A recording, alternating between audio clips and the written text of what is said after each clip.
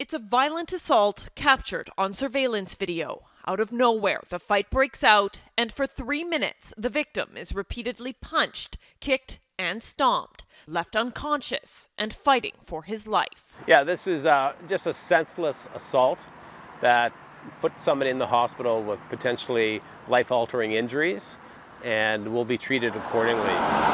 It happened here in the 100 block of Nicol Street, just after 10 o'clock Tuesday morning. Both men involved, part of Nanaimo's unhoused population.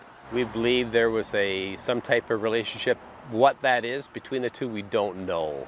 But something precipitated that attack. You know, he was taken away unconscious. Those who've been advocating for public safety have just one word for it. Disgusting.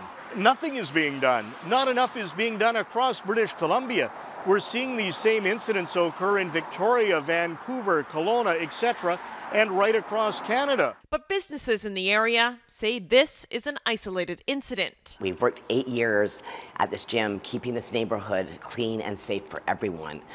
We don't let this kind of thing happen in this neighborhood. Yeah, it's a one-off, and clients should definitely feel safe, yeah. The suspect in the case walked away and has yet to be located, but police are confident an arrest will be made. The objective is to identify this person, hold them accountable, and hopefully get them off the street.